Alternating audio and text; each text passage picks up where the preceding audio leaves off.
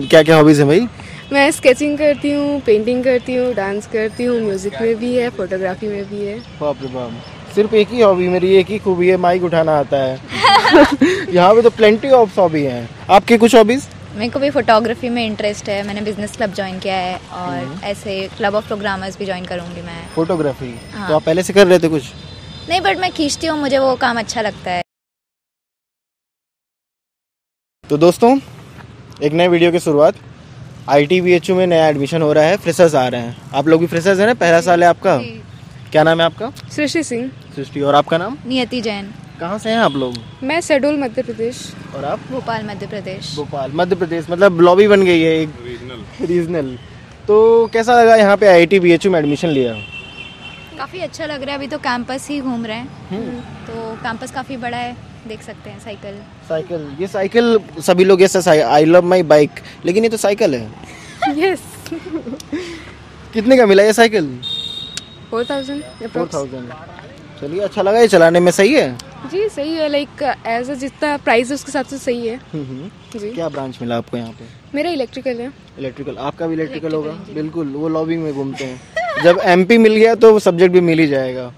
तो क्या एक्सपीरियंस रहा है यहाँ पे? अभी तक तो ओरिएंटेशन चल रहे थे। ओरिएंटेशन में क्या बताया? ओरिएंटेशन में जो बताया वो हमने सुना नहीं। फर्स्ट ऑफ थिंग, ओरिएंटेशन में हमारे ब्रांच के बारे में बताया गया, देन क्लब्स के बारे में बताया गया और सोशल सर्विस जितने भी काउंसिल्स हैं उसके बारे में बताया गया, बस। तो आप कुछ मोटिवेट होकर के ज्वाइन करना चाहेंगे? उसमें से कौन सा? लाइक मैं तो बहुत मोस्ट ऑफ द क्लब्स में इंटरेस्टेड हूँ क्योंकि मेरी बहुत सारी हॉबीज हैं। बहुत सारी हॉबीज हैं? जैसे क्या क्या हॉबीज हैं भाई? मैं स्केचिंग करती हूँ, पेंटिंग करती हूँ, डांस करती हूँ, म्यूजिक में भी है, फोटोग्राफी में भी है। बाप रे बाप, सिर्फ एक ही हॉबी, मेरी एक ही खूबी है, माइक उठाना आता है। यहाँ पे तो प्लेंटी ऑफ हॉबी हैं। आपकी कुछ हॉबीज? मेरे को भी फोटोग्राफी में इंटरेस्ट है। मैंने बिजनेस क्लब ज्वाइन किया है और ऐसे क्लब ऑफ प्रोग्रामर्स भी ज्वाइन करूँगी मैं। फोटोग्राफी? हाँ। तो आप पहले से कर रहे थे कुछ? नहीं, बट मैं खींचती हूँ, मुझे वो काम अच्छा लगता है। फोन से या DSLR से? फोन से। अभी एक्सपेंसिव है हमारे लिए। For a student DSLR very expensive. अच्छा। कुछ लोग अभी हमको मिले थे ना, उनको CS मिला। तो उनका कहना था कि हम पहले YouTube चैनल पे काम करते थे, 2-4 वीडियो बनाए, व्यूज़ नहीं आए तो निकल गए। ठीक है, तो कंसिस्टेंसी बहुत मैटर करता है किसी भी काम को। JEE एडवांस में कंसिस्टेंसी किस तरीके से काम आती है, हम कैसे इंप्लीमेंट करते हैं इसको? JEE एडवांस में कंसिस्टेंसी एक ऐसी चीज़ है, अगर वो नहीं होगी तो आप कितने भी इंटेलिजेंट हो या फिर आपके पास कोई और भी गिफ्ट्स हैं, मतलब गॉड गिफ्ट्स हैं, कोई हेल्प नहीं करेगा अगर आप कंसिस्टेंट नहीं हो। तो कंसिस्टेंसी और डिसिप्लिन बहुत ज़्यादा इंपॉर्टेंट है। डिसिप्लिन में क्या आता है वैसे? लाइक अपने होमवर्क्स प्रैक्टिसेस लाइक बराबर करने हैं हमको। हाँ। लाइक ऐसा नहीं है कि हम बाद में करेंगे। डिसिप्लिन यही होता है। काम और पढ़ाई को लेकर के वफादारी। जी। अगर हम वफादार नहीं हुए तो हमें वो नहीं मिलेगा अपना लक्ष्य। जी। तो कितना फीस लगा वैसे यहाँ पे? 89,000 तो कुछ एकेडमिक फीस था, बाकी मेस फीस 12,000 एक सेमेस्टर। एक सेमेस्टर का। और आप लोगों को हॉस्टल कौन सा इस बार अलॉट हुआ फर्स्ट ईयर वालों को? गांधी स्मृति छात्रावास एक्सटेंशन हॉस्टल अलॉट हुआ है। तो कभी मैंने गांधी स्मृति के बारे में किसी से पूछा नहीं यार, कैसा है ये हॉस्टल? मतलब अंदर आप गए होंगे, कैसा? हॉस्टल वही है, बाकी मेस के फूड तो बहुत अच्छे हैं। पूरे फ्रेशर्स ही उस हॉस्टल में। जी, फुल फ्रेशर्स से वो भरा हुआ है हॉस्टल।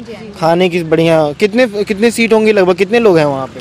300-400 के अप्रॉक्स गर्ल्स हैं, फ्रेशर्स। 350 गर्ल्स हैं। और मेस तो फिर 2-3 चला रहे होंगे मेस ने एक साथ? 2 मेस चला रहे हैं। बढ़िया क्वालिटी दे रहे हैं खाने पीने का? बढ़िया है, क्वालिटी अच्छी है। अच्छा, कुछ लोग हमसे पूछ रहे थे ना कि अगर IIT BHU में फिजिकल वेरिफिकेशन कराने के लिए हम आ रहे हैं, फिजिकल वेरिफिकेशन समझ रहे हो आप ना, जो 4 दिन पहले आप लोग आए, तो वो जब वेरिफिकेशन कराने आएंगे तो क्या क्या लेकर के आना पड़ेगा? चलो वो तो अगर वो ऑनलाइन साइट से उठा लेंगे, क्या क्या लेके आना पड़ेगा? उनका कहना है कि क्या हम फिजिकल वेरिफिकेशन कराने आए तो क्या बस रुक जाएं, अब जाना वापस नहीं पड़ेगा? नहीं, अगर यहाँ पे हम फिजिकल वेरिफिकेशन के लिए आते हैं तो इसके बाद यहाँ पे ही रुक जाना होता है हम लोग को। हम अपना सामान लेके आते हैं। सामान लेकर के आती हैं? इतना बाकी जरूरी नहीं, हम अपने जैसे कि अगर कोई वाराणसी के ही हैं तो वो जा सकते हैं ऐसा। जी। सामान क्या लेकर के आप आई हैं? इतना हल्का है बैग आपका। अरे अभी थोड़ी आए हैं, पहले आ गए थे हॉस्टल में सामान। और ये चार्ट पेपर में क्या बनाया है आपने? बनाया नहीं है, हमारी इंजीनियरिंग ड्राइंग के लिए लिया है। इंजीनियरिंग ड्राइंग के लिए? जी। तो अदर IITs क्यों नहीं चूज किया रहता देन ये IIT BHU ले लिया आप लोगों ने? प्रेफरेंस डाली थी, प्रेफरेंस के हिसाब से जो मिला।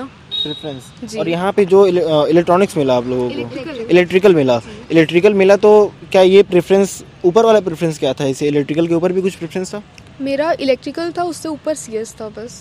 और आपका मैडम? CS ऊपर था, CS इलेक्ट्रॉनिक्स था। सबको सीएस चाहिए, क्यों भाई? सीएस में ऐसा क्या है, बताइए।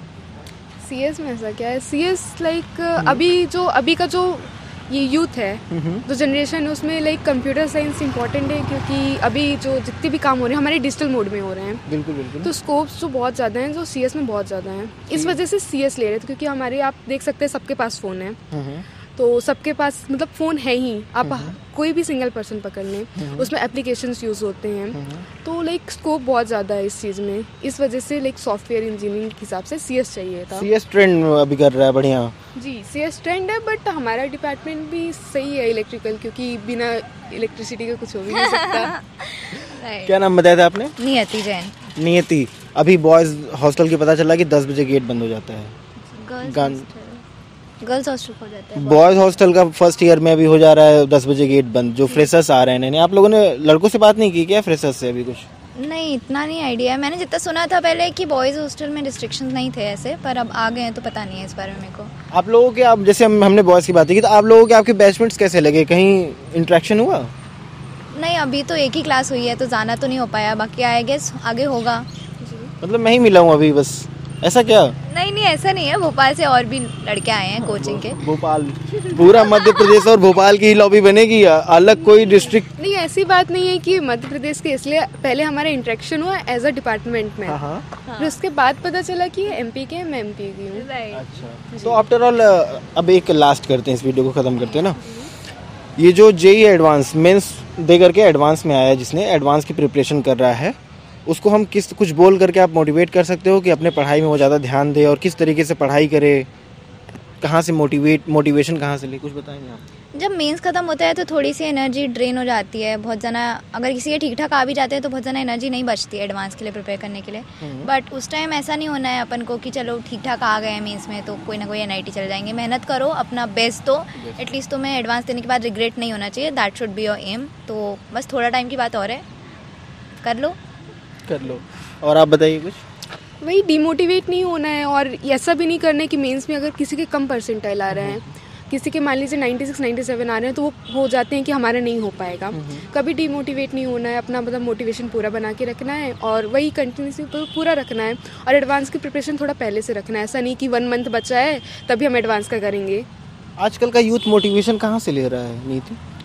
मुझे ऐसा लगता है कि एडवांस जैसी चीज़ के लिए मोटिवेशन अंदर से ही आना चाहिए। बाहर से लेंगे तो वो थोड़ा टाइम ही चलेगा। लोग बोलते हैं सेल्फ मोटिवेशन अच्छी चीज़ नहीं होती है।